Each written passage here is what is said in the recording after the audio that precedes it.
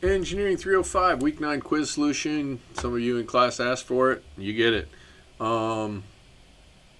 Assuming that I'm using steel to transmit 2.5 horsepower from my lawn mower engine to my mower blades at 2,000 RPM. There's a lot of key information right there. I've got the power. I can't really do that in rainbow pen. Power is equal to 2.5 horsepower. And I've got my speed is equal to 2,000 RPM. All right, now the shaft is steel. What should the minimum diameter of the shaft be so that I have a factor of safety of 3? And then I've got some material properties that are showing up. My allowable shear stress. Okay, that didn't copy quite as well, but that's all right. My allowable shear stress. Shear is equal to allowable is 12,000 psi. I've got a safety factor equal to 3. I've got a conversion rate in there between horsepower and feet per second. All right, so I got to start thinking through a process. Well, my shear stress, I got this equation. I'm going to change into equation pen. My shear stress is equal to TC over J. And that's gonna tell me kind of what I need to know, except I don't know. This is just geometry. I'm solving for that. So this must be a known. And then this also has to be a known, but that gets to, I've got another equation. Power is equal to torque times speed, and so I have to solve it based on these other pieces of information, or torque is equal to power divided by speed. And now I can start going to work. And then one more thing I got to deal with in here is there's the safety factor. All right, let's find torque. Let's find torque.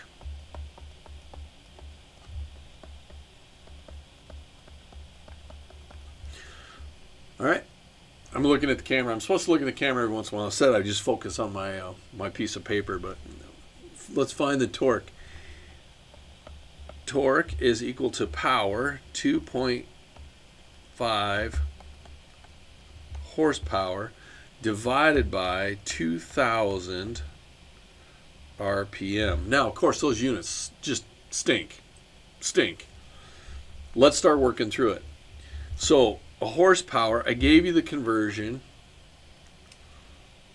foot-pounds per second. Maybe that's not the best conversion, but it's a conversion. 1 horsepower is 550 foot-pounds per second, so that would be 1 horsepower is equal to 550 foot-pounds per second. Okay? Does that give me what I need? No. I can cross out horsepower. The problem is I'm in RPM, so that's minutes. It's per minute, revolutions per minute. So the first thing is I've got revolutions on the bottom. So I've got a revolution. Let me get back to black.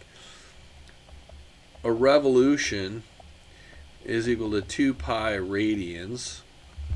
And then I've got a per minute. Per minute. Oh, I wonder if I have a conference. Somebody just pinged me. Hold on 1 second. All right, I got interrupted for a long time. I had 2 meetings in there, and now I got 10 minutes till my next meeting. But we're going to continue this torque expression. So I started out with 2.5 horsepower divided by 2,000 RPM. So it was power divided by speed was equal to that torque.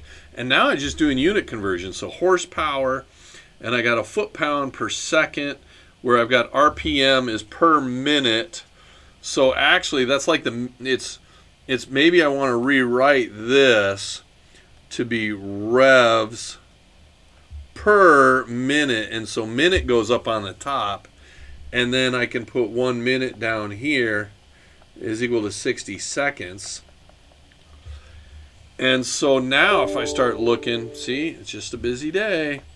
So my horsepower is canceled out, my revolutions canceled out, my minutes canceled out, my seconds are on top here, they're on bottom there. So that is going to give me, my units are now in foot pounds, and my head's in the way. I know that. So let me slide that up. And now I just have to multiply this all out, and that's 2.5, 2,000, 550, 2 pi, 60, and the units are foot pounds. All right, and I got to grab a trusty dusty calculator. I'm pausing you. Sorry, I started lecturing before I turned the pause back off. I put the torque equals all of that, equals, and then I ran my calculator, and I got 6.57, there's some round off there, foot pounds. But here's the problem. I'm going to take this answer right to where this plugs in is shear is equal to TC over J. And this whole thing I want to be in inches as units, right? And so I'm just going to take this right here and say, well, instead of foot pounds, then I've got times 12 equals 78.82 inch pounds.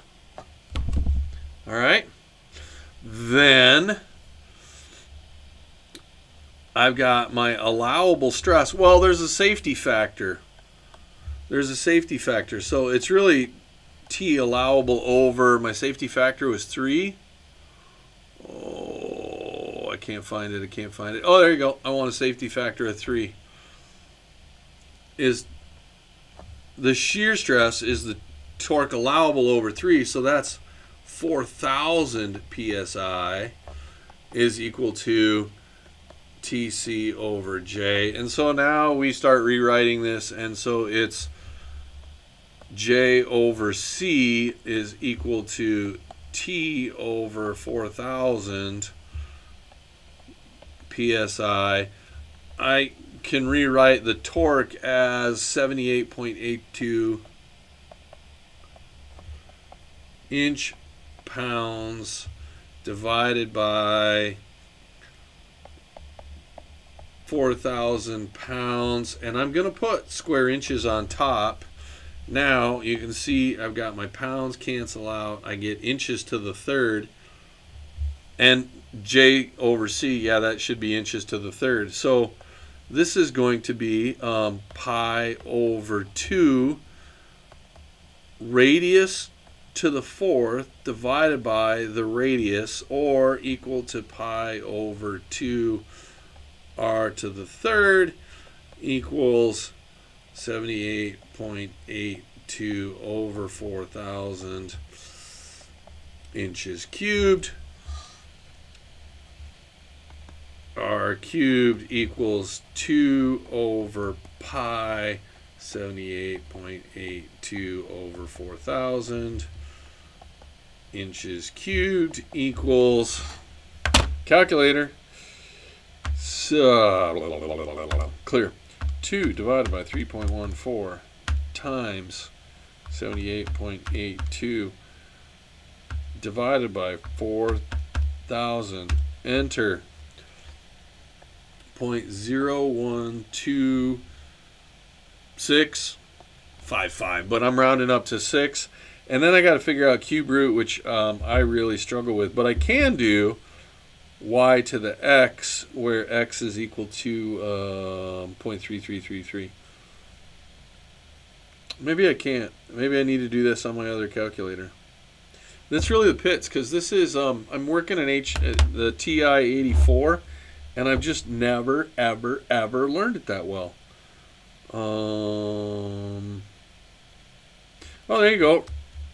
Answer raised to the power 0.333. It's just that little caret. I know you guys are thinking, well, duh. All right, so that means that R equals 0.2324 inches, or my diameter is equal to 0.46 inches. So that should go to a 1/2 inch shaft.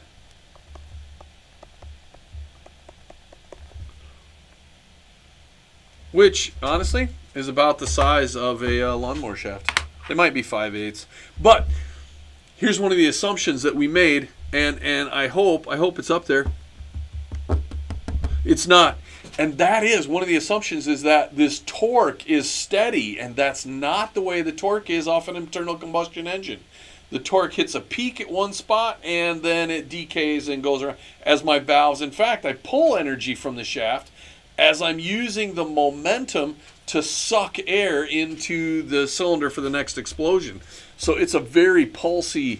So, but there anyway. There you go. So there's your answer. I hope that helps you out, and I hope the interruption in the middle you didn't notice. I noticed it, but